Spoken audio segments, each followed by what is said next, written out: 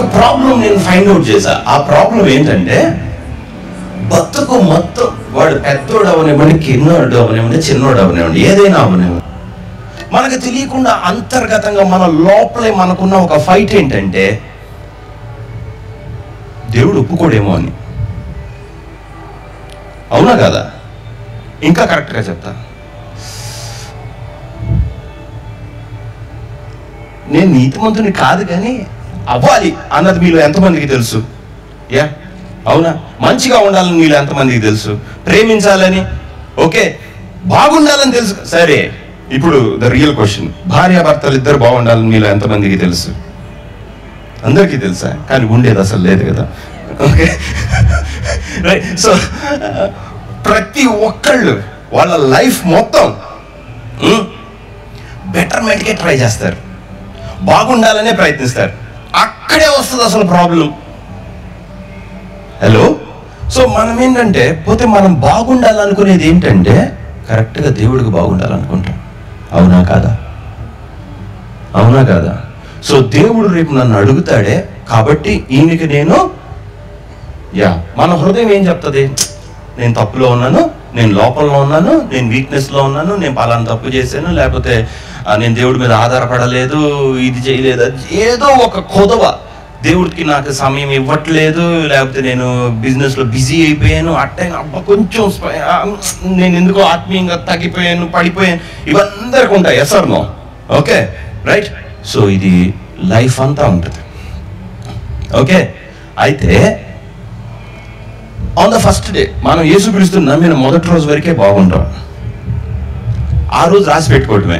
ఆ తర్వాత ఆ రోజు మళ్ళీ రాదుగా, రైట్? ఆ తర్వాత ఆ రోజు అదే రోజుకి రావటానికి కింద పైన పడి లోయ దాకా వెళ్ళి మళ్ళీ పైకి వస్తాం, కష్టం దాకా వెళ్ళి మళ్ళీ వస్తాం. మళ్ళీ లాస్ట్కి చేసేది ఏమిలా ఆ ఫస్ట్ రోజే. ఓకే, పెళ్లి రోజున అంతా బాగానే ఉంటాయి, ఫోటోలు గీతాలు. తర్వాత 5 సంవత్సరాల మళ్ళీ ఆ ఫోటో చూస్తేనే ఓకే, 10 తర్వాత మళ్ళీ ఆ ఫోటో చూస్తేనే వాడి మీద కొంచెమైనా సరేలేరా కన్సిడర్ చేస్తా అనిపించింది. ఓకే, అలా రక్షణ అనుభవం రోజు మాత్రమే ఉపశమనం. ఆ తర్వాత ఆయన్ని పెళ్లి చేసుకున్న తర్వాత ఒక్కరోజు మనం బాగుంది లేదు, ఆయన మనతో బాగుండేది లేదు. అవునా కదా? రైట్. సో ఈ ప్రాబ్లమ్ని సాల్వ్ చేయాలన్నమాట. ఏంటంటే,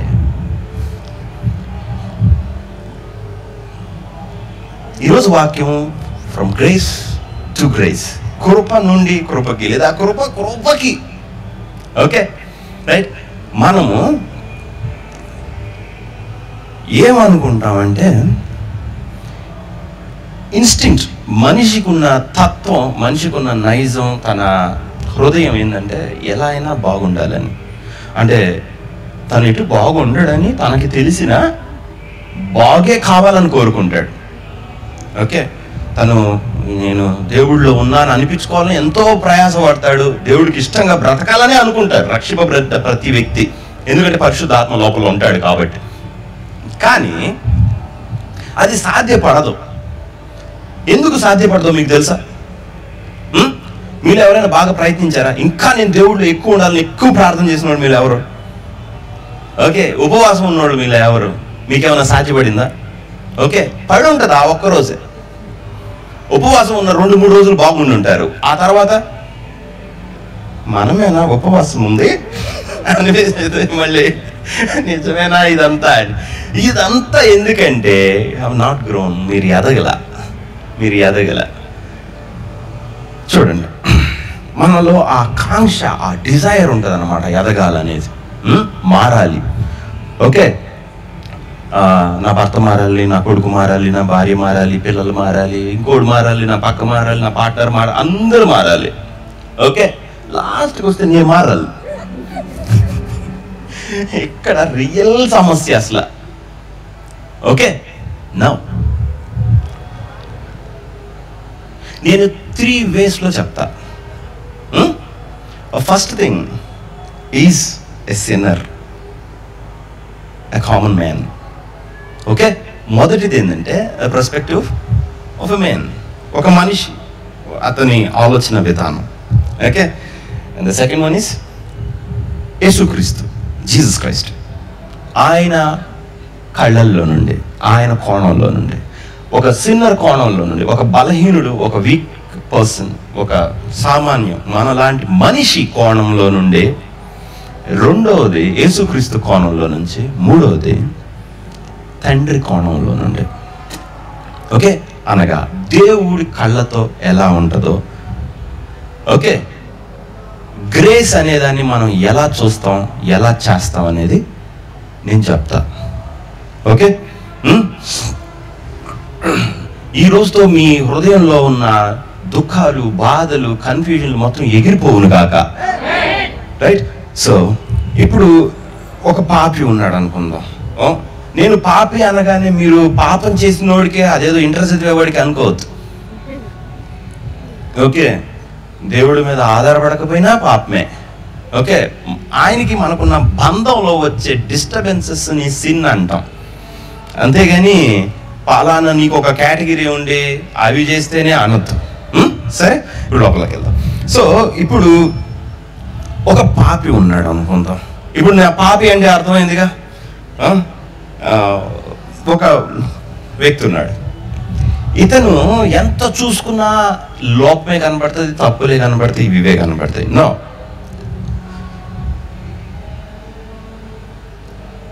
అసలు నేను మారతానా అనిపించింది, అసలు నా వల్ల అవుద్దా అనిపిస్తుంది. చాలా మంది ఎక్కడ ఉంటారంటే ఈ అంచులో ఉంటారు. ఇక్కడ ఆ అంచులో వాడు ఇప్పటికి 5 సంవత్సరాలు ఉంటాడు, మళ్ళీ అంచులోనే ఉంటాడు. సెంటీమీటర్ అటెళ్ళు ఇటెళ్ళు, ప్రతి ఒక్కరికి వాళ్ళు అంచులో ఉన్నామని అనిపిస్తుంది. ఆల్మోస్ట్ పక్కన పోయిన సంవత్సరం కన్నా ఈ సంవత్సరం బాగుంటుంది, న్యూ ఇయర్కి ఒక రెజల్యూషన్ తీసుకున్నాను అనుకుంటాడు, కానీ పోయిన సంవత్సరమే బాగుంది అనిపిస్తుంది. ఓకే, ఈ సంవత్సరం వచ్చి మళ్ళీ అంచు, ఈ అంచు నుంచి నన్ను ఎవడు కాపాడు అనుకుంటాడు మళ్ళీ. Hello, right? సో అందరూ ఆ బ్రిమ్ అంచు ఉంటారన్నమాట. ఓకే, సో కొంతమంది పోరాడి లాస్ట్కి ఏమవుతారంటే హ్యాండ్స్ అప్కి రెడీగా ఉంటారు. ఎత్తుదాంలే ఇంకా, ఓకే, గుడ్ బై చెప్దాం దేవుడు, కానీ కొంతమంది హృదయాలు ఉంటాయి. ఎందుకంటే అయిపోయింది, చెయ్యాల్సిన మ్యానిపులేషన్స్ అన్నీ చేసి అయిపోయినాయి అని. కానీ మనకు ఒకటి తెలియదు. చూడండి, ఒక మనిషి ఉన్నాడు అనుకుందాం. ఇప్పుడు యేసుక్రీస్తు ఉన్నాడు. ఓకే, ఇప్పుడు ఇతని పర్స్పెక్టివ్ అంతా ఏంటో నేను చెప్పాను కదా, ఖాళీ, ఏమీ లేదు, ఏమీ రాదు, చెయ్యడు. ఓకే, చెడు, వాట్ ఎవర్, పాపం, ఎవ్రీథింగ్. సో ఇతను, నేను అనుకోవచ్చు ఏమి లేదు నా జీవితంలో, మొత్తం పోయింది, ఎవ్రీథింగ్ లాస్ట్, అవద్దు, నో, ఇంపాసిబుల్ అనుకోవచ్చు. ఓకే, ఇది ఒక మనిషి మైండ్ సెట్. ఒక మనిషి హృదయం ఎలా ఉంటుందంటే ఎంప్టీనెస్, ఖాళీగా ఉంటుంది. ఏం చెప్పాను? అది మీరు వెళ్ళి మీ లోపల మీరు దేవుడిని వెతుక్కుంటే మీకు కనపడుతుంది ఏమీ లేదు. ఏం కనపడుతుందంటే శూన్యం. అవునా కాదా? సో కంప్లీట్ సున్నా కనపడుతుంది మనకి ఆత్మీయంగా. ఓకే, ప్రార్థన చేసుకుంటారు, లేకపోతే దేవుడితో గడుపుతాం, బైబిల్ చదివేదో, కానీ మనకు తెలుసు అది సున్నా, అది ఏ యూజ్ లేదని తెలుసు. ఇట్లయితే నేను ఎక్కడికి వెళ్తాను అనేది వాళ్ళకి బాగా తెలుసు. ఓకే, ఎక్కువ ప్రార్థనలు వాక్యం చేస్తే ఎక్కువ సున్నా అనిపించింది. అవునా కదా? ఎందుకంటే ఉండాల్సింది లేదు కదా. హలో, సో ఎందుకని అలా అవుతుందో తెలుసా? మనిషి అట్లా ఉంటాడు. అయితే ఎందుకు అట్లా ఉంటాడు వస్తా. ఇప్పుడు యేసుక్రీస్తున్నాడు కదా, ఈ యేసు ప్రభు ఏంటంటే వీడు పాతాళంలో ఉండనివ్వండి, ఈయన గ్రేస్ని అట్లా అన్నాడంటే వాడు తండ్రి కుడి పక్కన కూర్చుంటాడు. మళ్ళీ ఏం చెప్పాను? ఆయన అన్నాడంటే యేసుక్రీస్తు అతన్ని నింపదలుచుకుంటే అతను నేను అగాధవంత లోతు అనుకున్నాడు కదా, అది ఈయన మూతతో నింపుతాడు. నేనంటే అర్థమవుతుంది, రైట్? సో ఈయన మూత ఇస్తే అగాధం నిండిపోయేది. మనకేమనిపిస్తుంది అంటే ఈ జన్మకి కాదులే అనిపించే అంత డెఫిసిట్గా అనిపిస్తుంది. యేసుక్రీస్తు ఊరకొక్కసారి రానివ్వు, ఫుల్ అయిపోయింది. హలో, ఉన్నారా? సో గ్రేస్ క్లాస్ ఏంటంటే, మనకొచ్చిన పెద్ద సమస్య ఏంటంటే, దేవుడు మనల్ని రైట్ అవ్వమన్నాడని మనం అనుకోవటం. This the first defect in Christian life. ఏంది అందరు ఉన్నారు లేదా? లేచి వెళ్ళిపోండి, అందరూ నచ్చిన వాళ్ళందరూ వెళ్ళిపోండి. దేవుడు నిన్ను సరిగ్గా ఉండు, నీతిమంతుడుగా ఉండు, బాగుండు అని నిన్ను అన్నాడని నువ్వు అనుకోవటం నీ పాతాళం, నీ కోతువ, నీ లేమి. అర్థమవుతుందా? సో ఈరోజు దాన్ని లోపలికి వెళ్దాం. సో మనం మొత్తం జీవితంలో కొదవ, కరువు, కాటకాలు ఎందుకు కనబడతా ఉంటాయి అంటే, మనం బాగుపడదాం అనుకుంటాం అందుకు.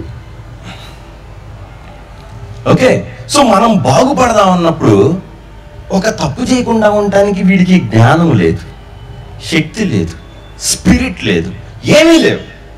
దీన్ని ఎలాగ దేవుడు అవుతాడు? కాబట్టి అతను కనపడేది ఏంటి? సున్నా. ఇక్కడ కృప అంటే ఏంటంటే, నువ్వు అగాధమంత పాపివైనా కానివ్వు, ఆయన ఒక్క ఫింగర్ ఊరక వేలు టచ్ చేస్తే నువ్వు నిండిపోతావు. హలో, ఇంకొక విధంగా చెప్తా.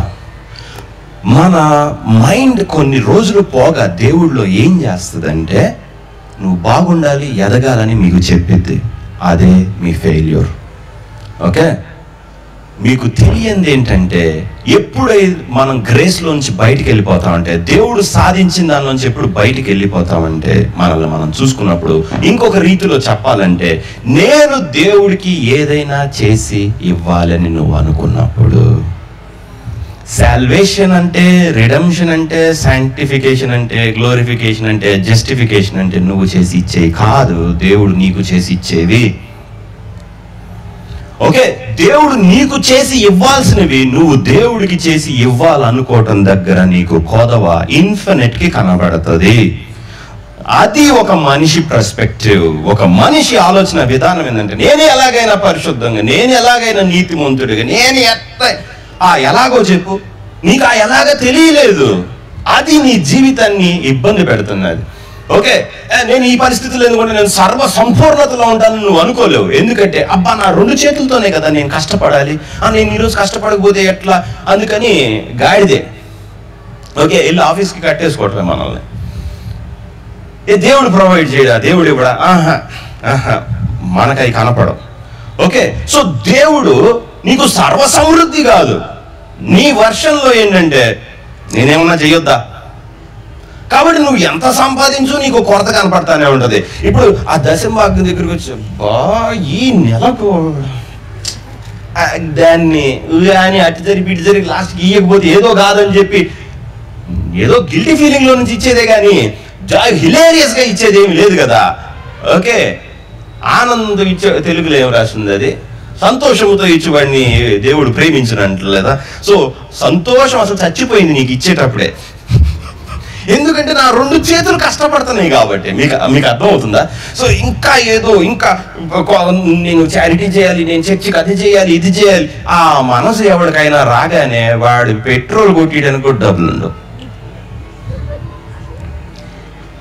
ఇదే అర్థం కాదు. ఏంద్రా అనుకుంటాడు, ఇదేంద్రా, నాకేమో ఇంత పెద్ద పెద్ద భావాలు ఉన్నాయి, యేసు ప్రభు నన్ను ఎందుకు వాడుకోవడం అసలు భలే వాడిని వదులుకుంటాడు అని మనకు అనిపిస్తుంది. అర్థమవుతుంది? ఆడగానే వాడు కాపు కూర్చోబెడతాడు, ఏంట్రా నేనేమో ఇంత పెద్ద హృదయం వేసుకొని ఉన్నాను, వాడిని వాడు మెచ్చుకుంటా, నా హృదయం చాలా పెద్దది, డబ్బులు లేవు కానీ ఉంటేనా అంటాడు. ఓకే ఓకే, క్రీస్తు లేడా నువ్వు చెప్పేసావు, లిట్మస్ టెస్ట్ సరేనా, అబ్బా నాకు బ్రదర్ ఇట్లా చెయ్యాలి, నేను కొంచెం ఆ సమూహాన్ని అటు పక్కన పెట్టండి. ఓకే, వాళ్ళు ఏంటంటే వాళ్ళ శక్తి మీద ఆధారపడతారు దాని అర్థం, అందుకే వాడికి ఏమి రావు. అర్థమవుతుందా? సో మనిషి పర్స్పెక్టివ్ ఎప్పటికీ దేవుడు ఎదుట, నేను సాల్వేషన్ చేసి చూపిస్తా కదా ప్రభా నీకు, నేను రక్షింపబడి చూపిస్తా కదా నీకు అని, నేను నీతిమంతుడిని చూపించలేనా నీకు అని. హలో, ఉన్నారా? మంచిగా చూపిస్తాను ప్రభు అని. సో అప్పుడు వీడికి ఇన్ఫినిట్ డెఫిసిట్ కనబడితే, లోపం కనబడతాయి. ఓకే, అది యేసుక్రీస్తున్నాడు అనుకుందాం. వాక్యం ఏం చెప్పిందంటే in him all fullness dwell అన్నాడు. ఆయన యందు సర్వ పరిపూర్ణత నివసిస్తుంది. ఓకే, ఆయన యందు సర్వ సంపూర్ణత నివసిస్తుంటే మనోడి దగ్గర సర్వ లోపాలు కనిపిస్తున్నాయి. ఉన్నారా? ఈ దేవుడు మీ సర్వ లోపాలని మిమ్మల్ని మార్చమని చెప్పాడా? నో. మనం ఏం చేస్తామంటే సాల్వేషన్ మనం ఎర్న్ చేయ ప్రయత్నిస్తాం, దేవుడి దగ్గర మనం తీసుకో ప్రయత్నిస్తాం. అదిగో ప్రభు బిస్కెట్ వేసా, 2 బిస్కెట్లు. ఓకే, నో, అవి కుదరవు. ఓకే, దేవుడిని అర్థం చేసుకున్నంతసేపు మీ జీవితం మొత్తంలో ఈ కన్ఫ్యూజన్, ఈ ఏం నా బ్రతుకు ఏమవుతుంది, మీ పీస్లెస్. ఓకే, అతను చేయాల్సిన పనులు మీరు చేసినప్పుడు మీకు ఇంతే ఉంటుంది. అర్థమవుతుందా? ఇప్పుడు నేను క్రీస్తుకు వస్తా, యేసుక్రీస్తు పర్స్పెక్టివ్కి వస్తా. మనది చెప్పాను కదా, ఆల్వేస్ రక్షణ. బైబిల్ చదవగానే వ్యభిచరించవద్దు, దొంగిల్లవద్దు, అబద్ధ సాక్ష్యం పలకొద్దు, నీ పొరుగు అని ఏది ఆశించవద్దు, ఇదొద్దు అన్నాడు. ఓకే ప్రభా, ఓకే ఓకే, ఈరోజు నేను ఓకే ఓకే వద్దు వద్దు వద్దు, గుండేమో కావాలి వద్దు, సగం దీంతోటే అయిపోయింది జీవితం. ఓకే, మళ్ళీ వద్దు వద్దు అనుకుంటే అయ్యే చేసేది మళ్ళీ మనం చేసినప్పుడు మళ్ళీ అద్దె మళ్ళీ ఈయన పెద్ద ఇదిలాగా నేను ఎందుకు చేశాను ఇది, నువ్వే కాబట్టి చేసావది. అది చేస్తే నువ్వు అవ్వలా, తమరు అది కాబట్టి అది చేశారు. హలో, అదేంటో ఎప్పుడు నువ్వు అసలు కోపం ఎరుగని వాళ్ళగా ఎందుకబ్బా కోపడ్డానబ్బా, జారి పడ్డావా కోప, నువ్వే అది. అర్థమవుతుందా? సో మనం ఏం చేస్తామంటే మన స్పిరిట్లో ఒక అర్జ్ ఉంటుంది అనమాట. నువ్వు బాగుండు అనే ఒక అర్జ్. ఆ అర్జ్ అంటే తెలుగులో ఏమంటామంటే ఒక ఇన్నర్ వాయిస్, అంతరంగ పురుషుడు అనే అది. ఓకే, సింహం దూకాలని ఒక ఇది ఉంటుంది, కాంక్ష, కోరిక ఉంటుంది కదా, అలాంటి ఒక ఆకలి ఉంటుంది మన లోపల. ఆ ఆకలినే సాతాను వాడి మనకు రాంగ్ థింగ్స్ నేర్పుతాడు. సో మనం శూన్యం అని తెలిసి కూడా ఏదో ప్రయత్నిస్తాం. But when it comes to Christ, యేసుక్రీస్తు, ఆయన యందు సర్వ పరిపూర్ణత సంపూర్ణత నివసింపవలనని తండ్రికి అభీష్టమైన. సో ఫుల్నెస్ మొత్తం ఎక్కడ ఉందంట? సంపూర్ణత మొత్తం ఎక్కడ ఉంది? అది మనం చెడిపోయింది ఎక్కడ అంటే, మీలో ప్రతి ఒక్క వ్యక్తి ఎదురు చూపేందంటే ఇది ఎలా తీరిద్ది, ఇది ఎలా అవుతుంది, ఈ కొంచెం అయిపోతే నాకు ఇక్కడ కొంచెం అలా వెసులుబాటు అంతే ప్రభా. లోపల హృదయంలో ఒక్క క్షణం పట్టదు నిన్ను వదిలేయటానికి అనుకో. మళ్ళీ ఆ ఒక్క సహాయం చేయి ప్రభా, నువ్వు ప్రేమ ప్రభా, నువ్వు మంచి ప్రభా, నువ్వు ఇచ్చింది నేను తీసుకోను ప్రభా, కానీ నేను నీకు ఏదైనా చేసి చూపిస్తాను ప్రభా. ఈ లోపల ఓకే, రైట్. సో కానీ ఇక్కడికి వచ్చేటప్పుడు నేను చాలా మందిని ఇన్వెస్టిగేట్ చేశా, ఇంటర్వ్యూ. ఎందుకంటే ఏమో నేను ఎందుకు చేస్తున్నానో నాకు తెలియదు. మరి నేను చెప్పలేదా, నువ్వు మెంటల్ అంటే నువ్వు ఒప్పుకోవు కానీ. ఓకే, అసలు పిచ్చి అంటే ఏంటంటే వాడికి పిచ్చి ఉందని వాడికి తెలియకపోవటం. హలో, రాసుకోండి, మీ పుస్తకాల్లో దొరకదు, డాక్టర్లు ఎవరు చెప్పలేరు. ఓకే, అది తెలియకపోవటం మహా పిచ్చి. రైట్, ఎంత పర్ఫెక్ట్ అని కూడా అంత పిచ్చి. అప్పుడు నేను ఎందుకు ఇలా ఓకే, అది ఇప్పుడు యేసుక్రీస్తు దగ్గర పోతాం. క్రైస్ట్ ఏంటంటే, యేసుక్రీస్తు ఏంటంటే, ప్రభువా ఈరోజు వీళ్ళ కృప అనుగ్రహించిన ఆయన,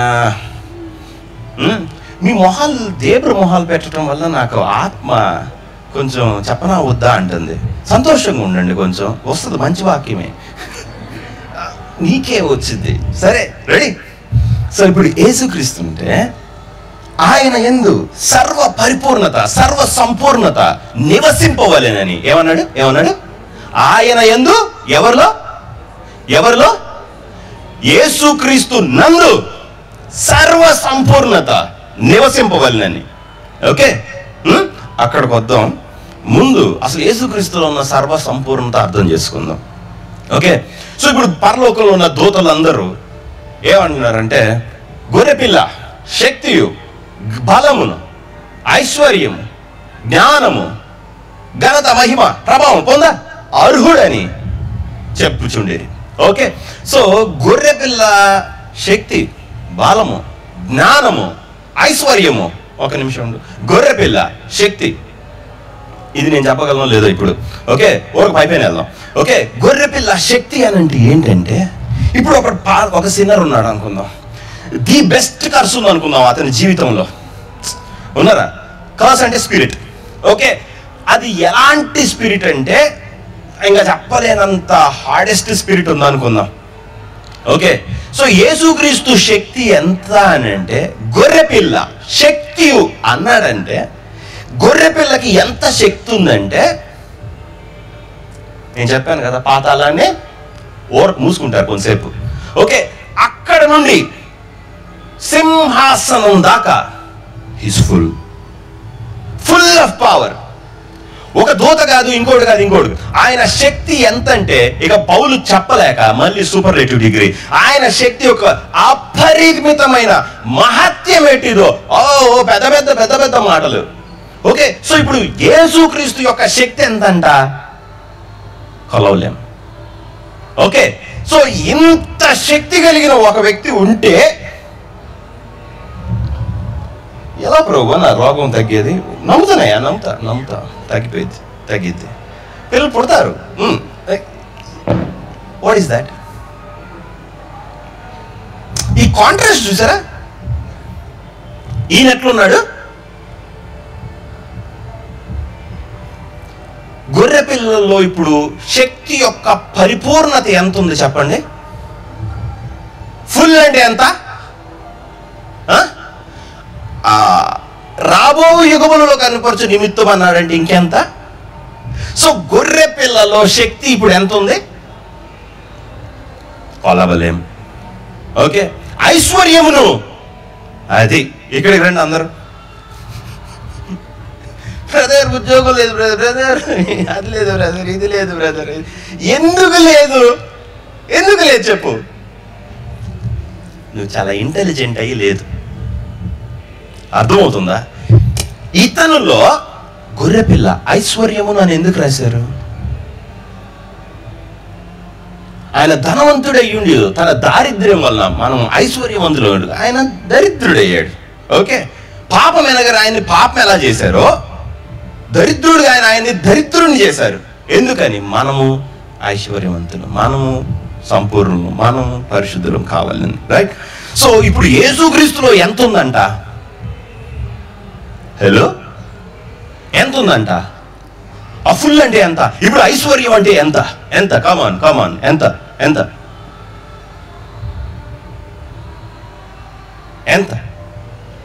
నీ ప్రాబ్లం ఏంటంటే ఇక్కడ కూర్చొని పాపం గొర్రెపిల్ల ఏం అడుగుతాం?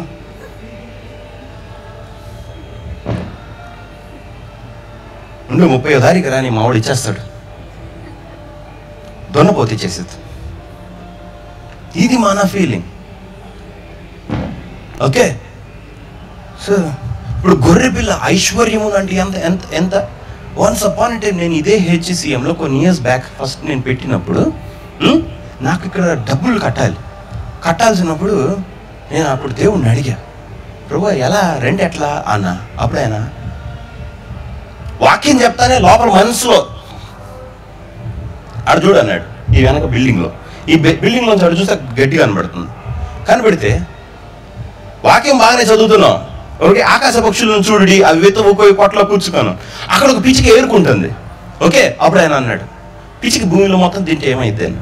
భూమి కాదు ప్రభు, అక్కడ ఒక అడుగులో తింటే చనిపోద్ది కదా.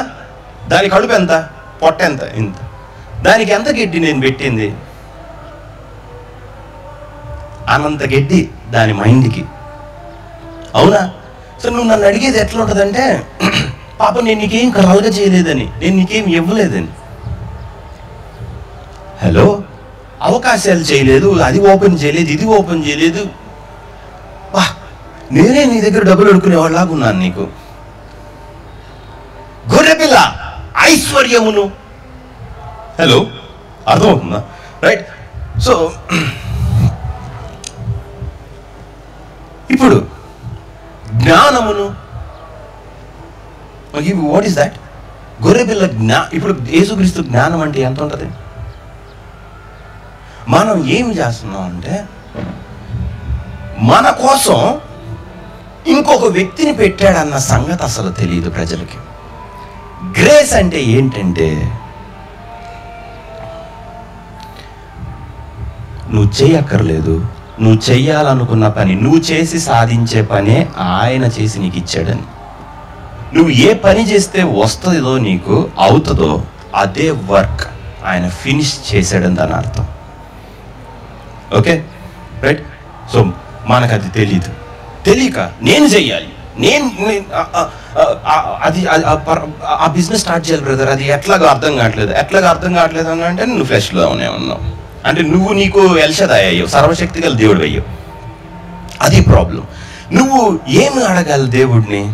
ప్రవ్వా నేను దీనంగా ఉన్నా, సో నేను నిన్ను కదా చూడాలి.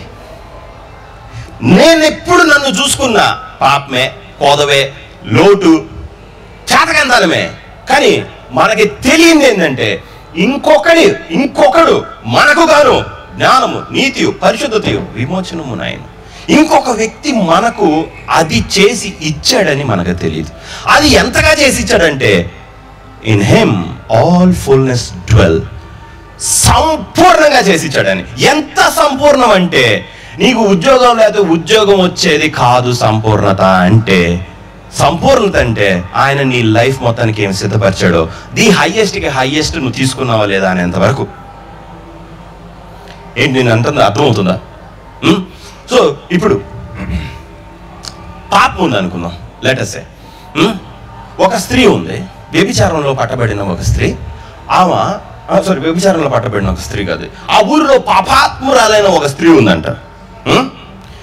పక్కన సీమోను నుండి చూశాడు అనమాట. ఈ స్త్రీ పాపాత్మురాలే, రైట్. ఆ పాపాత్మురాలు ఇప్పుడు ఏమనుకుంది? నేను పాపాత్మురాలు అనుకుందా? ఏం చేసింది? యేసుక్రీస్తు ఫుల్నెస్లోకి పైప్ వేసుకుంది.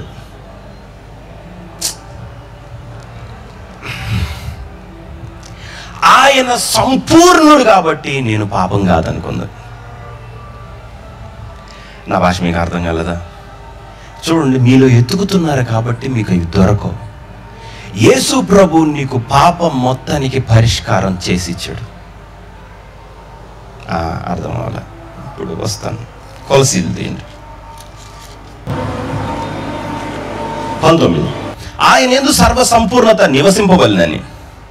ఓకే, శిలువ రక్తం చేత సంధి చేసి అదని చేసి తండ్రికి అభిష్టమైన. ఇప్పుడు 21 చూడండి. సో ఇప్పుడు ఏంటంట? యేసుక్రీస్తులో సర్వ సంపూర్ణత నివసింపవలనని తండ్రికి ఇష్టమైందంట. తలపై కదండి ఒకసారి చెప్తాను. యేసుక్రీస్తులో మొత్తం కంప్లీట్నెస్ ఉండాలని తండ్రి కోరుకున్నాడంట. అర్థమైందా? అర్థం కాలేదా? ఇప్పుడు యేసు తండ్రి ఏమనుకున్నాడంటే అతను సంపూర్ణుడు అవ్వాలి అని కోరుకున్నాడని నువ్వు అనుకున్నావు.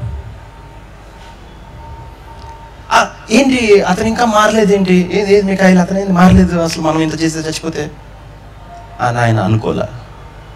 ఇది నీ ఫీలింగ్ అన్నమాట. That is not gospel. అది సువార్త కాదు. హలో, నా మాట మీకు అర్థమవుతుందా? దేవుడు ఏమనుకున్నాడంటే ఆయన యందు సర్వ సంపూర్ణత నివసింపవలెనని. హలో, ఒక్క నిమిషం వెయిట్ ఎ మినిట్. పలానా ఎక్స్లో, పలానా వైలో, జెడ్లో, మీలో, అదిగో రాకేష్లో, అదిగో రాజేష్లో, వాళ్ళు వీళ్ళు ఈవలో వాళ్ళు వీళ్ళల్లో నా పరిపూర్ణత నివసించాలి అని నువ్వు పెట్టావు. దేవుడు ఏమనుకున్నాడంటే ఆయనలో, అంటే ఎవరు? క్రైస్ట్లో సర్వ సంపూర్ణత నివసింపవలెనని నిన్ను అడిగాడా? మరి నీదేంటి ఇక్కడ తీగ మీద నడిచే కార్యక్రమం ఏంది అసలు? ఏం పట్టుకోకుండా అందులో ఒకవేళ మీద నువ్వు మళ్ళీ ఏడిసేవు. దేవుడు వద్దురా నడవద్దురా, నేను ఆ ఒడ్డును ఉన్నాను రా. ఒడ్డు రావటమే, కింద నడుచుకుంటూ రావటం, తీగ మీద నడిచేయింది. నువ్వు నడిచావు, నీకు చూపియొద్దా నాకు నడవటం వచ్చని?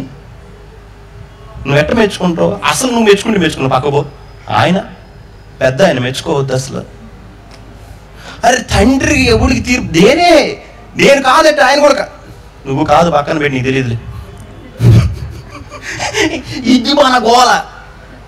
అర్థమవుతా? దేవుడు ఏమనుకున్నాడంట, నా బిడ్డలు మంచి బిడ్డలు, వీళ్ళు ఏనాటికి పరిపూర్ణులు అవ్వరు, నాకు ఒకడు ఉన్నాడు, వీడు ఒక్కడు పరిపూర్ణుడైతే చాలు, వీళ్ళు అందరం చేసి పడేద్దామని ఆయన అనుకుంటే ఉండే ప్రభు పిచ్చి ఆలోచనలు. నా యందు సర్వపరిపూర్ణత నివసింపవలనని. అది కృప కాదు, అది నీ కర్మ. ఓకే, దీనికి మళ్ళీ హిందువులు అయితే కర్మ అని పెడతారు. కర్మ అంటే ఏంటి? ఏంటా, నువ్వు చేసినా చేయకపోయినా నీ కర్మ అంట. అయ్యో ఏంటో అది. ఓకే, సో ఆయన యందు ఏమన్నాడు?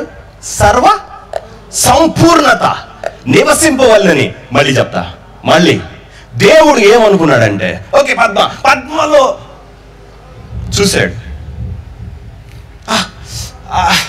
ఇప్పుడు పద్మ పైకి వచ్చి యేసుక్రీస్తు దగ్గరికి వచ్చి కిరీటం ఇసిరేసి నువ్వు మహిమ గంత అమ్మ వద్దులేమని మనం తట్టుకోలేమనుకొని ఆగిపోయి ఇటు చూశాడు. నువ్వు బెటర్ అనుకొని నేను నీలో పోస్తా, ఆ పద్మ ఉచితంగా తీసుకుంటుందో లేదో తెలుసుకో, ఆమెతో నా వల్ల కాదన్నాడు. నా భాష ఇప్పుడు మీకు అర్థమైందా? హలో, అంటే మీతో పెట్టుకుంటే బతుకంత పీస్లెస్ అయిపోతాడని ఏం చేశాడంటే, మీకు అర్థమవుతుందా నేను చెప్పి? అసలు నిన్ను మారమని ఎవడ, నిన్ను మారమంటే చచ్చాడే దేవుడు, మళ్ళీ ఇంకోసారి సిలువేసుకోవాలి, మళ్ళీ బాధలు మొదలైనవి. అందుకే భార్యని మారమనకూడదు, భర్తని అస్సలు మారమనకూడదు.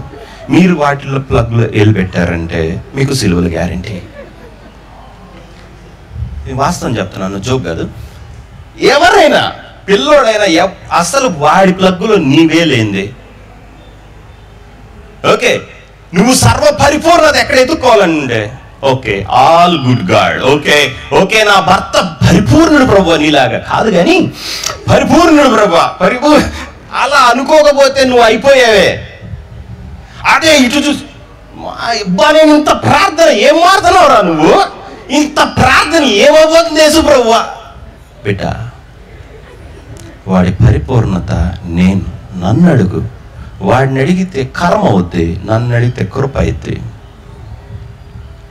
గెటింగ్ అర్థమవుతుందా? అరే మీరు ఎవరి దగ్గర ఏది పొందుకోవాలో కూడా పొందుకోవాల్సిన వాడి దగ్గర కాదు, ఈయనలో. మీకు కావలసింది క్రీస్తులో చేసి ఇచ్చాడు దేవుడు, మీకు కావలసిన వాళ్ళలో చేసి ఇలా, నీకు కావలసిన దాని దగ్గర చేసి ఇలా. ఆ బిజినెస్ నీకు డబ్బులు, ఆ ఉద్యోగాలు మీకు డబ్బులు ఇవ్వబో. హి డిడ్ ఇట్ ఇన్ క్రైస్ట్. గొర్రె పిల్ల ఐశ్వర్యమును, నువ్వు ఐశ్వర్యవంతుడు క్రీస్తులో అవ్వాలనుకున్నాడు కానీ క్రీస్తు నువ్వు పక్కన నీకు డబ్బులు అంటే ఇష్టం లేదు అని నువ్వు అయిపోమని కాదు. నీకు రూపాయి వచ్చినా ఏదొచ్చినా నేను ఇవ్వాలని యేసుక్రీస్తు అనుకున్నాడు. మీకు అర్థమవుతుంది? సో ఆయన యందు సర్వ సంపూర్ణత నివసింపవలనని ఎప్పుడో ఫిక్స్ అయిపోయాడు దేవుడు. మీకు అర్థమవుతుందా? దేవుడు ఒక్కడే బాగుండాలని కోరుకున్నాడు, దట్ ఈస్ జీసస్ క్రైస్ట్. మరలా చెప్తా, ఒక్క వ్యక్తి సరిగ్గా ఉండాలనుకున్నాడు, ఆయన క్రైస్ట్. ఆయన తప్ప ఇంకా ఒక్కడు కూడా కరెక్ట్గా ఉండాలని ఆయన అనుకోలే. ఎందుకంటే ఆ ఒక్క వ్యక్తిలోనే మిమ్మల్ని అందరూ కరెక్ట్ చేశాడు కాబట్టి. మీతో దేవుడికి అనవసరం, మీరు ఎక్కువ ఫిలాసఫీలు మాట్లాడద్దు. నీకు చేయలేకపోయి అమ్మా, అసలు నువ్వు ఎట్నుంచి చూసావమ్మా నన్ను, నేను కనపడిన అయితే మళ్ళీ ఈ ఆత్మ 10 మైళ్ళు కంపు కొట్టిద్ది. ఇప్పుడు ఇదంతా ప్రాధూపం వలే. అసలు అతను ఒక్క క్షణం నువ్వు యేసుక్రీస్తుని చూసావా? సువాసన, పరిమళ వాసన. ఇప్పుడు ఒక పాపి ఉన్నాడు అనుకున్నాం, ఎలా అయినా ఇప్పుడు పరిసేయుడు సుంకరి, ఓకే పాపినైనా నన్ను కరుణించమని వాడు ఎటు చూస్తున్నాడు చెప్పండి? యా, దేవుడినే అనుకుంటున్నాడు. ఓకే, దేవుడే చేస్తాడు అనుకున్నాడు. He's complete in Christ. నేను నీ కోసం చచ్చిపోయాను కాబట్టి నీ రక్షణ, నీ మార్పు, everything I earned. So now you are free. Okay, but other one, పరిసయ్యుడు, he has to earn. వాడు క్రీస్తులో సంపూర్ణుడు కాదు. మీరు క్రీస్తును వదిలిపెట్టి బాగుండాలని ప్రయత్నిస్తున్నారు. అది మీ హట్ అంతా, అది మీరు ఎదగలేకపోవటం అంతా, అది మీ ఆత్మీయత లోపం, అది మీ ప్రేయర్లెస్ లైఫ్. ఆయన కాకుండా మాత్రం మొత్తం కావాలి. హలో, సో ఇప్పుడు దేవుడు ఏమనుకున్నాడంటే, ఈ పరమ పాపిని మనం ఎలాగా పరమ నీతిమంతుడు పరిశుద్ధుడిని చేయాలి అని ఆలోచించి, నీతో పెట్టుకుంటే అవ్వదని ఆయనకు అర్థమైపోయి ఒక్కడే కావాలి. ఓకే, ఆయన యందు సర్వ సంపూర్ణత నివసింపవలెనని. ఓకే, ఏం చేశాడంటే, మీరు గతకాలం దేవునికి దూరస్తులు, మీ దుష్క్రియల వల్ల మీరు దేవునితో విరోధ భావం కలవారి ఉండి మిమ్మల్ని ఏం చేశాడంటే, ఆయనతో కూడా తన సన్నిధిని పరిశుద్ధులుగా నిర్దోషులుగా నిలవబెట్టుటకు ఆయన, ఓ నో, మిమ్మల్ని పరిశుద్ధులుగా నిర్దోషులుగా ఆయన ఎదుట నిలవబెట్టుటకు ఏం చేశాడో తెలుసా? మళ్ళీ చెప్తా. మిమ్మల్ని పరిశుద్ధుడు అవమని అక్కడ రాసిలేదే. మిమ్మల్ని నిలబెట్టుకోవాలని ఏం చేశాడో రాసిందే. హలో, మిమ్మల్ని చేయమని చెప్పాడా? కర్మ అంటే నువ్వు చేసేది, యాదృచ్ఛికంగా జరిగేది కాదు. ఓకే, సో ఇప్పుడు ఆయన ఏమన్నాడు? తన సన్నిధిని పరిశుద్ధులుగాను నిర్దోషులుగాను నిరపరాధులుగాను నిలువబెట్టుటకు ఆయన అంటే క్రీస్తు మాంసయుక్తమైన దేహమందు మరణము వలన ఇప్పుడు సమాధాన పరిచను. యేసుక్రీస్తు చచ్చిపోవడం చూసి మిమ్మల్ని వదిలేశాడు తప్ప మీ నీతిని చూసి మిమ్మల్ని వదలలేదు. యేసుక్రీస్తు రక్తం చూసి మిమ్మల్ని కంప్లీట్ అనుకున్నాడు, పరిశుద్ధులు అనుకున్నాడు. యేసుక్రీస్తు చచ్చిపోవడం చూసి మిమ్మల్ని నీతిమంతులు, ఆయన తిరిగి లేవటం చూసి పరలోకం మహిమ మొత్తం వేళవే అనుకున్నాడు. అర్థమవుతుందా? ఆయన శరీరాన్ని చంపటం ద్వారా మీరు కంప్లీట్ అనుకున్నాడు. ఎందుకంటే మీకు ద్వేషం ఉంది, మీ మీద దేవుడికి బాధ ఉంది, కష్టం ఉంది, ఇబ్బంది ఉంది. నో, ఎట్లా అప్పుడు ఆయన అనుకున్నాడు, వీళ్ళ పాపం మొత్తం వీళ్ళు ఎన్నటికీ అవ్వరు. సో వీళ్ళని రైట్ చేసుకోవాలంటే ఎలా? ఇంకొక ఆయన అవ్వాలి, నాకు ఒక శరీరం కావాలి, అతని యందు సర్వ పరిపూర్ణత నివసింపవాలని తండ్రికి అభీష్టమైన. సో దేవుడు కృప తయారు చేయడం మొదలు పెట్టాడు. ఓకే, మిమ్మల్ని చేయమన్నాడా? నో. ఎవరినైనా ఇప్పుడు పలానా ఇప్పుడు రాకేష్ నా సన్నిధిని పరిశుద్ధుడు గాను నిర్దోషి గాని నిరపరాధి గాని నిలవబెట్టుటకు రాకేష్ మాంసయుక్తమైన దేహంలో మరణం వలన ఇప్పుడు సమాధాన పరిచిన కాదుగా. చంపితే ఊరుకుంటాం, అసలు కరుస్తాం అయితే మీదపడి. ఇప్పుడు ఆయన ఏం చేశాడు? నిన్ను దేవుళ్ళలోకి తెచ్చుకోండి, నిర్దోషి నిరపరాధి సంపూర్ణుడుగా చేసుకోవటానికి మాంసయుక్తమైనది ఇంకొక శరీరం ఆయన కావాలని తయారు చేసుకొని వచ్చి, దాట్ ఫ్లెష్ ఈజ్ గ్రేస్. అందుకే ఆ శరీరమైన కృపా సత్య సంపూర్ణుడుగా మన మధ్య నివసించెను. ఆ వాక్యము శరీరధారి అయి. సో దేవుడు అనుకున్నాడు, నిన్ను పర్ఫెక్ట్ చేయాలంటే ఇంకొక వ్యక్తి పర్ఫెక్ట్ చేస్తే నువ్వు ఆటోమేటిక్లీ పర్ఫెక్ట్. ఇది తెలియక నువ్వు పర్ఫెక్షన్ ఎదుగుతున్నావు. అర్థమవుతుందా? ఇప్పుడు నేను మీకు ఒక బైబిల్లో ఒక ఫ్యాంటాస్టిక్ ఉదాహరణ చూపిస్తాను చూడండి. ఓకే, నా భూతో నా భవిష్యత్. అసలు ఆయన ఎవరంటే ద డియర్ సంసోన్. ఓకే, మనమేమో ఏదో చిన్న తప్పు చేసి, ప్రభువా తప్పు చెప్పి క్షమించు. ఆయన అసలు దేవుడితో నిబంధనను ఉల్లంఘించి పోయి అది రుతుకుంటా, అదేమంటాం, తిరగలి నెడుతున్నాడు. అయిపోయిందా అతని జీవితం? కొలాప్సా? ఎంత సర్వనాశనం? నేను ఫస్ట్ చెప్పాను కదా, లోయ అని. లోయ కింద పాతాళం, అక్కడ ఉన్నాడు. అక్కడుండి మమ్మల్ని చూసుకోవడం కదా ప్రభు ఒక్కసారి అని. మళ్ళీ ఇప్పుడు ఎవరిని చూశాడు? పాపం చూసాడా? లోపలికి చూసుకున్నాడా? అబ్బబ్బబ్బా, అభిషేకం పొగొట్టుకోకుండా ఉండాల్సింది, అర్రే కవర్ నింటూ ఇన్ని మాట్లాడా? ఎవరిని చూశాడు? మీరు ఎవరిని చూస్తున్నారు? మీకు ఇంకొన్ని చేశాడని మీరు చూడలేకపోతున్నారు. ఇంకొక వ్యక్తి మీ నీతి, ఇంకొక వ్యక్తి మీ పరిశుద్ధత, ఇంకో వ్యక్తి మీ ఐశ్వర్యం, ఇంకో వ్యక్తి మీ సమాధానం, ఎవ్రీథింగ్. ఆయన మనకు గాను జ్ఞానమును, నీతియు, పరిశుద్ధతయు, విమోచనము ఆయన నీకు అది అని నీకు తెలియనంతసేపు నీకు ఇది అవ్వదు. I will go to the second part. అప్పుడు మీకు ఇంకా క్లారిటీ వచ్చింది. నన్ను ఇక్కడ అవగొట్టివ్వండి. ఓకే, సో ఇప్పుడు ఒకప్పుడు 10 ఆత్మలు రక్షించాడు అనుకుందాం. ఓకే, నువ్వు వెళ్ళి అబ్బా వాడి చర్చ ఎదుగుతుంది, నాది ఎదగలేదు అని 10 సాడీలు చెప్పటం కాదు. ఓకే, అన్నో ఎదుగుదల ఎక్కడి నుంచి వస్తుంది? గొర్రెపిల్ల ఐశ్వర్యమును, ఘనతయు, జ్ఞానమును, ఎవ్రీథింగ్, రక్షణ ఎక్కడి నుంచి వస్తాయి? అబ్రహాముకు పిల్లలు ఎవరు పుట్టించాలి? దేవుడు. సో ఓకే, మనం ఏమనుకుంటామంటే సాధిస్తే వచ్చింది అనుకుంటాం. నో, క్రీస్తు వైపు చూస్తే, క్రీస్తుని అడిగితే, అతని దగ్గర నుంచి తీసుకుంటే వస్తాయి. కావాలన్నారు. అతనికి 10 కదా, నాకు 100. ఇట్స్ అబౌట్ యువర్ ఫెయిత్, మీ విశ్వాసం. నాకు ఇవ్వు. కృపలో నుంచి తోడుకోవటమే, అంతేగాని విశ్వసించి కావాలని అంటమే. నీకు నీతి కావాలా? యు ఆస్క్ హిమ్, అంతే. మీరు అడగరు కనుక మీరు పొందుకొని నేరరు. మీకు నమ్మకం లేదు, నేను ఎట్టగా బాగుంటే కానీ నువ్వు ఇచ్చేదని మళ్ళీ దేవుని చెడు చేస్తున్నారు. యు పర్ఫెక్ట్ ఇన్ క్రైస్ట్, క్రీస్తులో పరిపూర్ణులు. హలో, ఉన్నారా? ఎందుకంటే మీ పరిపూర్ణత, మీ పరిశుద్ధత ఇక మీరు కాదు, దేవుడు క్రీస్తులో చేసిన పని. హలో, సో నువ్వు రక్షణ ఎలా, నీ కుటుంబంలో సాతాను ఎలా వెళ్ళిపోయాడు, డెవిల్ ఎలా వెళ్ళిపోయాడు? ఆయన తన అపరిమితమైన శక్తి వలన ఆయన పాతాళంలోకి వెళ్ళి ప్రతి ఒక్కరిని ఓడించాడు కాబట్టి వీడు ఉండలేకపోతున్నాడు. నువ్వెప్పుడైనా ఒక డెవిల్ని వెళ్ళగొట్టి చూడు. నో, నీ శక్తిలో లేదు, నీ స్ట్రెంగ్త్లో లేదు. గొర్రెపిల్ల శక్తియు బలమును. హలో, సో దేవుడు నీకు సాతాన్ని కూడా ఎవరిలో తీసిపెట్టాడు? In Christ. క్రీస్తులో డెవిల్ నీకు లేడు.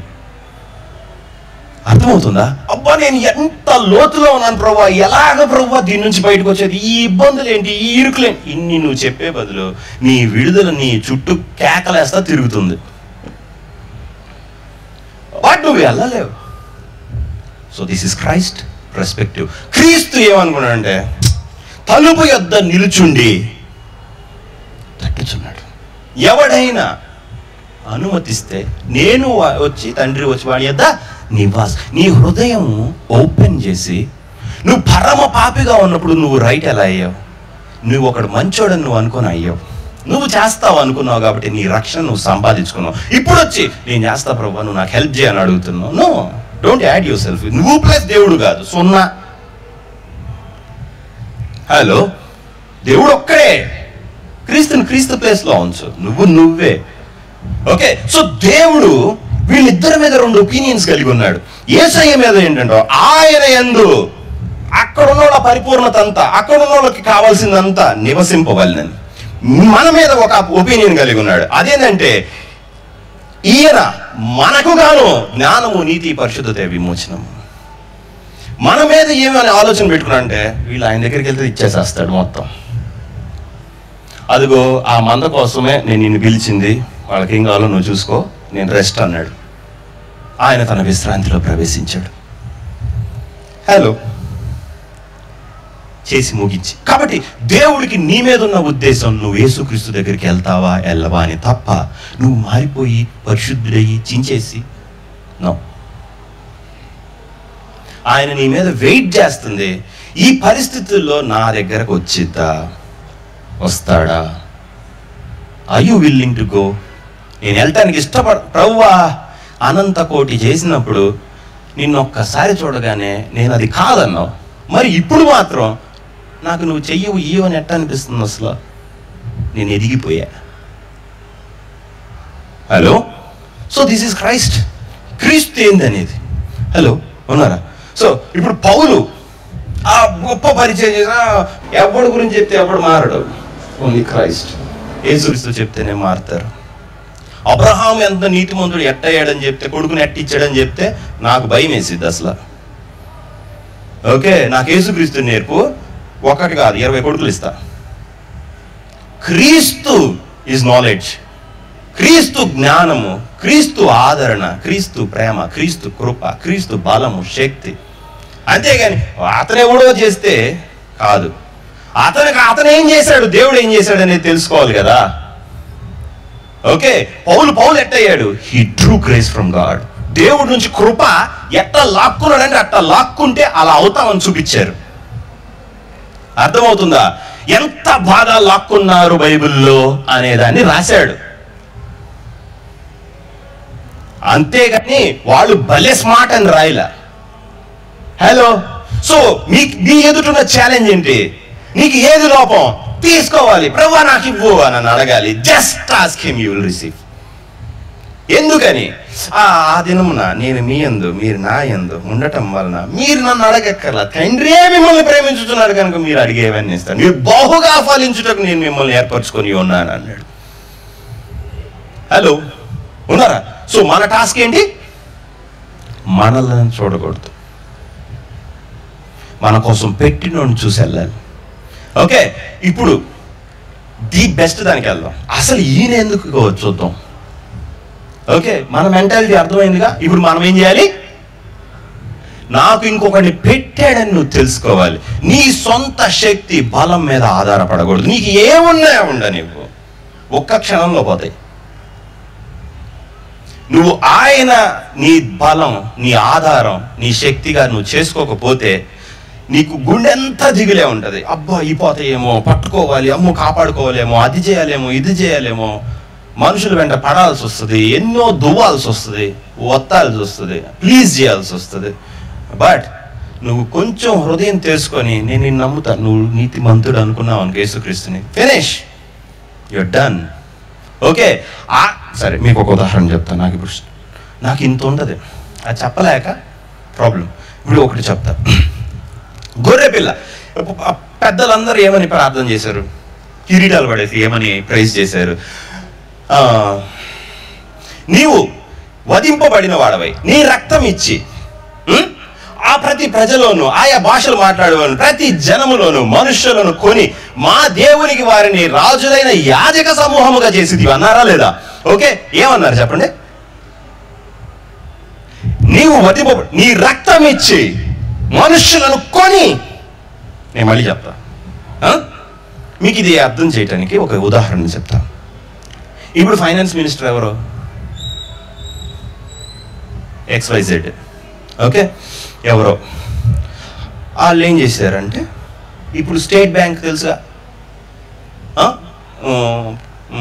Punjab national bank, all public sector banks, state బ్యాంకులు, ఈ యూనియన్ బ్యాంక్, ఆ బ్యాంక్, ఈ బ్యాంక్.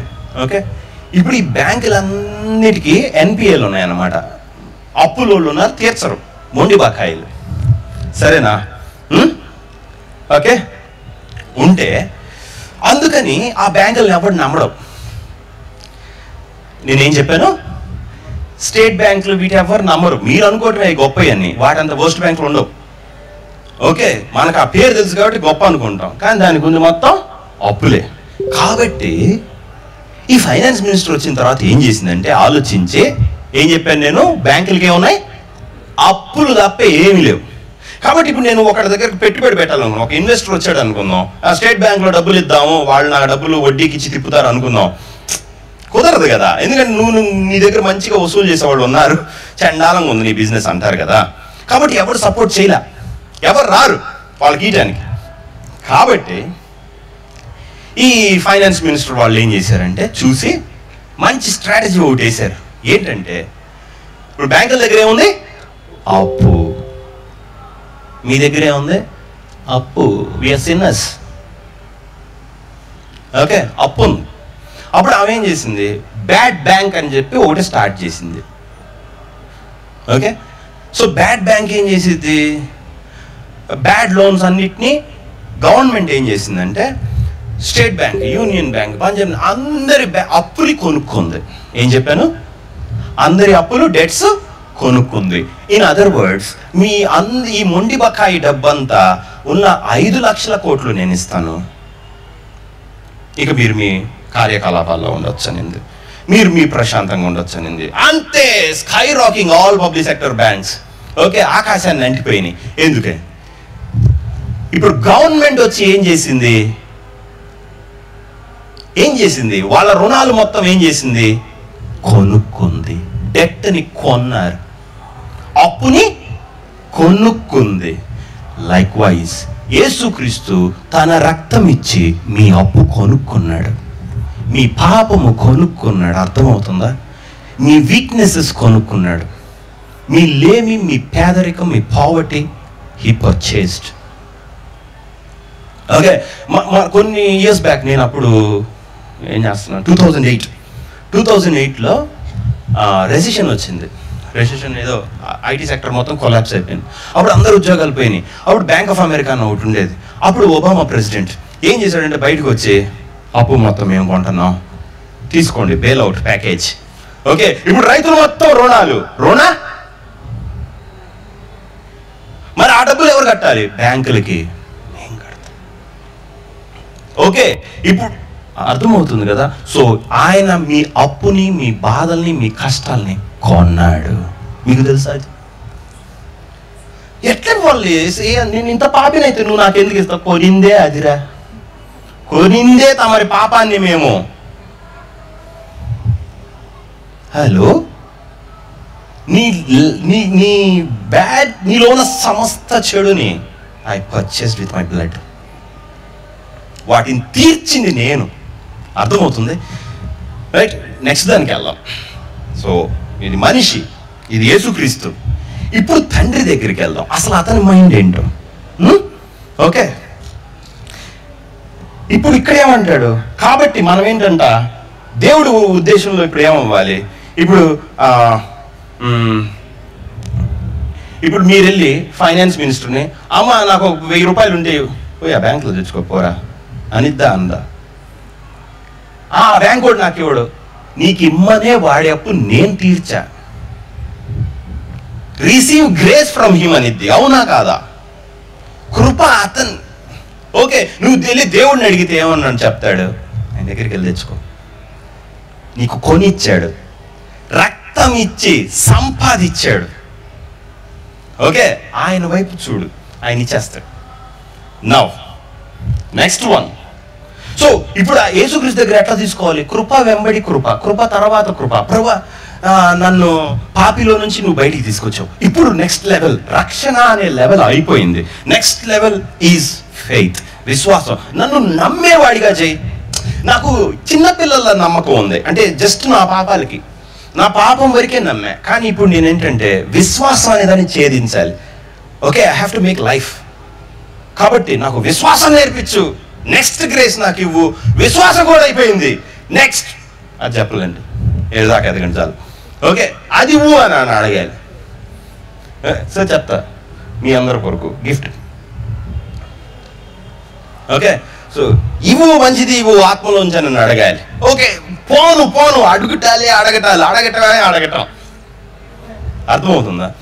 ఇప్పుడు నేను తండ్రికి చెప్తాను. ఓకే, గ్రేస్ నుంచి గ్రేస్ కి. ఇప్పుడు ఆయన ఏమనుకున్నాడంటే అంతా అక్కడే ఉంది చూడండి. ఆయన యందు సర్వ సంపూర్ణత నివసింపవలెనని. ఏంటంట ఆయన యందు సర్వ సంపూర్ణత నివసింపవలెనని. ఒక్క నిమిషం. ఆయన యందు సర్వ సంపూర్ణత నివసింపవలెను.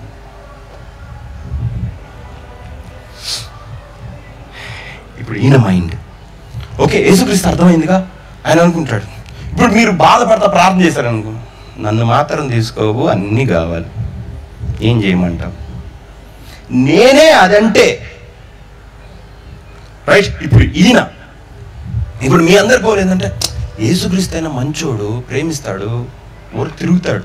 ఇంకొక ఆయన ఉన్నాడు, పుస్తకాలు తెరుస్తాడంట. పైకి వెళ్ళిన తర్వాత ఏం చేస్తాడో, ధవళ సింహాసనం అంట, నరకం అంట, ఇదంట, కనపడ్డంట, ఇట్లా ఏందో. ఇప్పుడు అసలు అతని హృదయం ఎలా ఉంటుంది తెలుసా? ఇప్పుడు చూడండి, ఆయన యందు, ఎవరి యందు? యేసుక్రీస్తులో సర్వ గ్రేస్ మీద. యేసుక్రీస్తుకి కాదు, గ్రేస్ను పుట్టించిన వాడి హృదయం చూడండి ఎట్లుంటుందో. ఓకే, తండ్రి ఇప్పుడు గుండెలో ఏమనుకుంటాడో తెలుసుకోవాలి. ఇప్పుడు ఆయన మనసులో అనుకున్నాడు అనమాట, యేసుక్రీస్తులో సర్వ పరిపూర్ణత, అందరికీ ఏది ఏది కావాలో మొత్తం నివసించాలని. ఓకే ఓకే, తండ్రికి అభీష్టమైన. నేను మళ్ళా చెప్తాను, మీకు ఎలాగదు 10 సార్లు చదివినా ఎలాగదు, అది పరిశుద్ధ ఆత్మతో తీయాల్సింది. రెడీనా? కావాలా వద్దా? రైట్. సో ఆయన యందు క్రీస్తులో ఒకసారి తండ్రి చూశాడు. చూసి నీ సిన్స్ మొత్తం తెలుసు, నువ్వు అసలు ఏంటో కూడా తెలుసు. అప్పుడు ఆయన అనుకున్నాడు, అతను నా కొడుకులాగా అవ్వాలంటే ఏం చేయాలి? ఈయన యందు సర్వ సంపూర్ణత అనగా అతని పర్ఫెక్షన్ ఇతను. హలో, అర్థమవుతుందా? సో అప్పుడు దేవుడు ఏమనుకున్నాడంటే,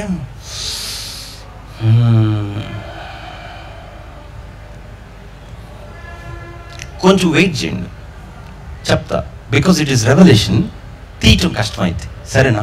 సో ఇప్పుడు ఆయన యందు అంటే క్రీస్తులో సర్వ పరిపూర్ణత, మళ్ళా చెప్తా, యేసు క్రీస్తులో నీ గురించిన సంపూర్ణత అంతా, ఆయన యందు సర్వ సంపూర్ణత నివసింపవలెనని. బయట కాదు, నీలో కాదు, ఇంకొక దగ్గర కాదు. యేసుక్రీస్తులో నీ సంపూర్ణత అంతా నివసింపవలెనని. ఓకే, తండ్రి తన హృదయంలో. Okay, ready?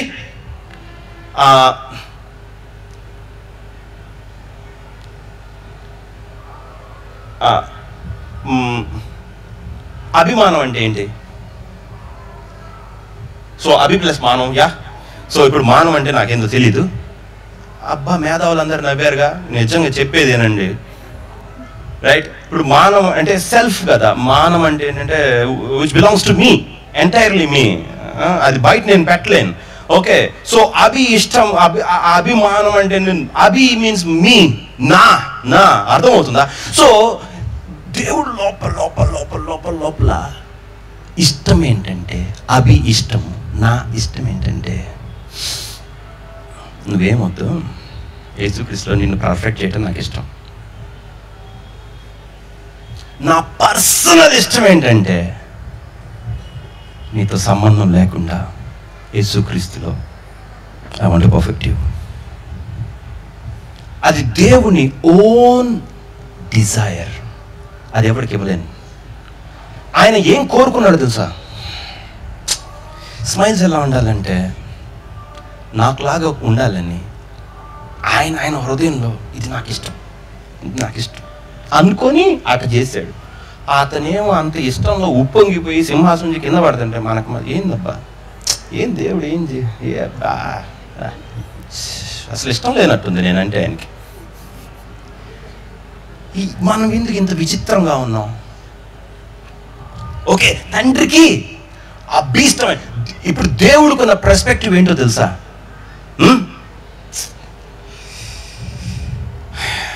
నీ మీద ఇష్టం కొద్దీ ఆ ఇష్టం ఏంటంటే సొంత ఇష్టం అన్నమాట.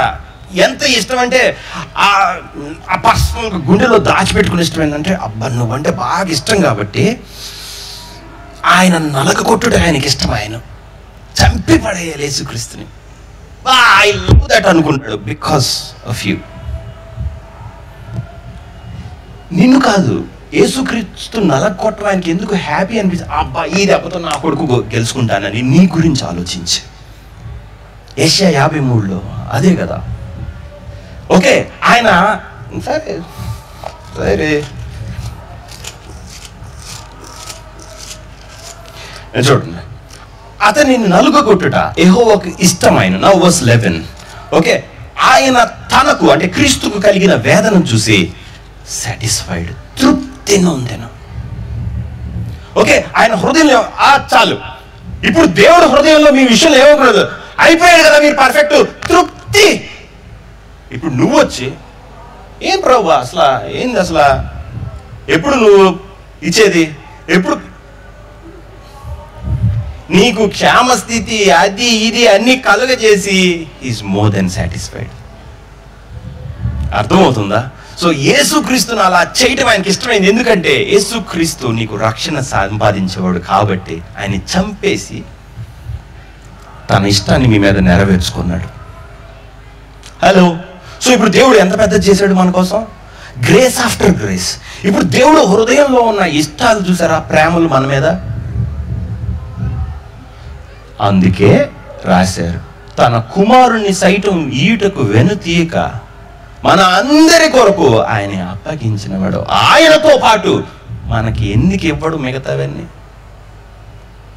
What not. ఇప్పుడు మన పెద్ద సమస్య ఏంటంటే జస్ట్ వెళ్ళి ఆయన దగ్గర తీసుకోవాలని మనకు తెలియదు. దేవుడు మీరు తీసుకోవటం దేవుడికి ఇష్టం అన్న సంగతి మీకు తెలియదు. Just ask, just receive. కృప అనేది నమ్మి నువ్వు మంచి నువ్వు ఇస్తావు, నాకు ఇచ్చే,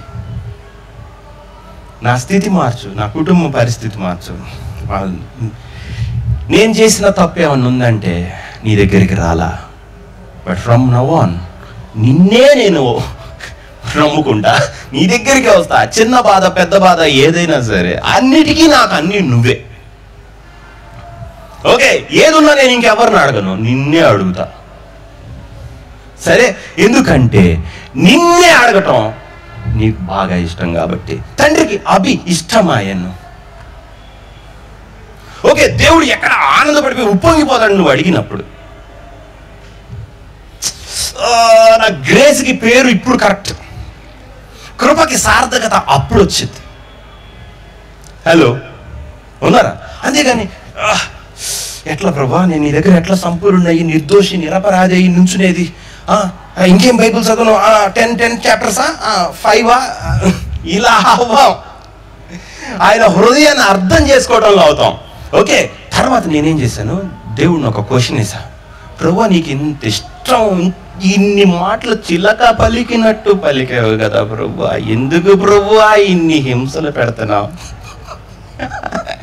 అంటే మీ అందరి క్వశ్చన్ నేను వేసా మోషేలాగెళ్ళి.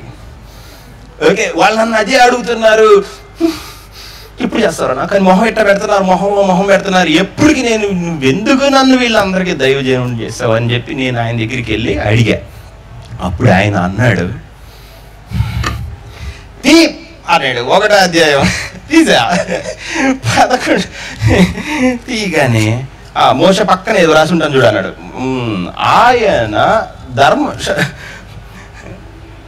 ఆయన సంపూర్ణతలో నుండి మనమందరము కృప నుండి కృప పొందితిమి. అదే కదా మా బాధ కూడా. ఒక కృపతో ఆపుతాం అనుకుంటే తర్వాత కూడా వీప్ మీద 3rd డిగ్రీ. అప్పుడు ఆయన నా ప్రాబ్లం అదే, నువ్వు ఒక కృప తీసుకుంటే నాకు దిగిలేస్తుంది, 2వ కృపకి ఎందుకు వెళ్ళలేదా అని అప్పటి నుంచి నాకు బాధ మళ్ళీ. కాబట్టి కృప నుండి కృపకు తీసుకెళ్ళాలంటే I have to enlarge you, పెద్దది చేయాలి. నిన్ను పెద్దది చేయాలంటే నీకు కృప కావాలంటే నీకు సమస్య ఇవ్వాలి. నీకు కృప కావాలంటే నీకు ప్రాబ్లం ఇవ్వక తప్పదు. అక్కడ కదా నా నీడ్, నేను అక్కడ కదా అవసరం. అందుకని డిజైన్ ఏం చేస్తారంటే సమస్య డిజైన్ చేస్తా, ఎక్కువ కృప నువ్వు ఎలా తీసుకుంటావని. మంచి శోధన, మంచి టెంప్టేషన్, మంచి కష్టం, ఎందుకంటే మంచి కృప కొరకు. అది నా ఇష్టం. అర్థమవుతుందా? ఏంది ఉన్నారు వద్దా అందరు మొహాలు ఏందిరా నువ్వు చెప్పేదనే, లేకపోతే అర్థమయ్యా? రైట్. సో ఇప్పుడు యేసుక్రీస్తున్నాడు, ఇందాకే మీరు ఆయన నలగొట్టుట ఆయనకి ఇష్టం. ఆయన అన్నాడు మిమ్మల్ని నలగొట్టుట కూడా ఆయనకి ఇష్టం. ఎందుకంటే జస్ట్ ఆయన సిలువ ఎక్కినందుకు తీసుకెళ్లి కుడి పక్కన ఎక్కించుకున్నాడు. మనకి ఇవ్వబడిన శోధనలో ఆయన వైపు చూసి ప్రభువా అనుకుని దాటితే ఎక్కడికి తీసుకెళ్ళి కూర్చోబెట్టుకుంటాడు. ఓకే, బైబిల్లో ఉదాహరణలన్నీ భలే ఉంటాయి. ఏంటంటే తప్పిపోయిన కుమారుడు వచ్చాడు. రైట్, తప్పిపోయిన కుమారుడు వాడిని చూడను పనికి మళ్ళాడు. ప్రభు వాడికి బట్టలు లేవా, నీ బట్టలు ఇచ్చాయి పాలేరు అంటారా? ఇప్పుడు ఆయనేమే అయ్యాడు తండ్రి, పరిగెత్తుకుంటే వెళ్ళి వాడి మేడ మీద పడి బుద్ధు పెట్టుకొని చెప్పులు తొడగండి, అది రింగ్ లేదు, బ్రేస్లెట్ ఏది, ఎవరి కొరకు? మీకు అర్థం, దేవుడు మిమ్మల్ని ఏ విధంగా అలంకరించాలనుకుంటున్నాడు తిరిగి వచ్చేటప్పుడు.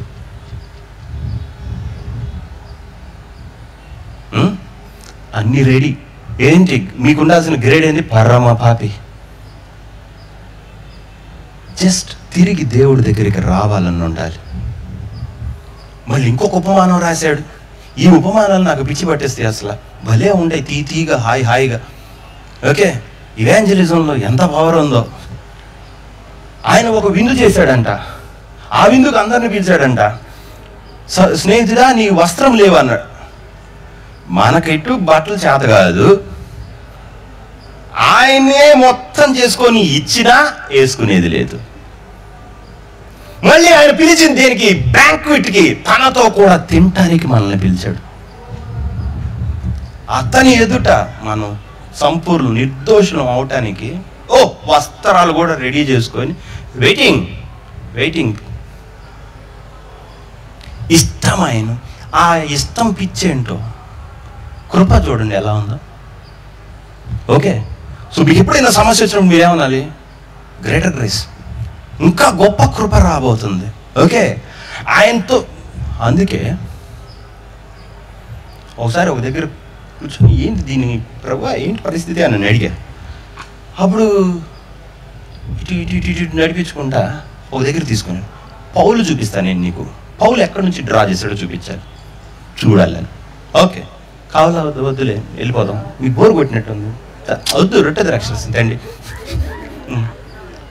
కొంచెం గ్రేప్ జ్యూస్ తాగితే అయినా స్ట్రెంత్ అవుతుంది, బలపడతారు. అప్పుడా ఇక ఒకటి అర్థం కాదు. పౌలు ఏమన్నాడు? నేను సూపర్ స్టార్ అనలా, నన్ను బలపరచువాని ఎందు ఏది చేయలేను సమస్తం చేయగలను. స్ట్రెంత్ ఎక్కడి నుంచి వస్తుంది? ఏమిలా స్ట్రెంత్ నన్ను బలపరుస్తూ ఉంటాడు. వాళ్ళు మనం ఎన్నైనా చేసుకోవచ్చు. ఓకే, మీకు ఎవరికి సమస్య లేదు, కొత్త దాన్ని ఒకదాన్ని ప్రారంభించండి, ఒకదానిలో ఏళ్ళు పెట్టండి. నిజం, అప్పుడు కృప ఎలా ఉండదు చూడండి. 5 సంవత్సరాల దాకా మనకు దొరకం. తిరిగి మనం సంపాదించుకొని మన మెంటల్ మొత్తం పోయి స్థిరపడలేక చంపి అవతలేసావు కదా ప్రభు, సామాన్యుడు కాదు ప్రభు, నీకు ఇంత ఇచ్చా, జీవితం మొత్తం తీసుకున్నావు, ఉతి కారేసావు, నేను అసలు బతుకుతానా అనిపించే అన్ని హింసలు పెట్టావు నువ్వు నన్ను. నువ్వెన్నైనా అనుకో బిడ్డ, అభిష్టమైన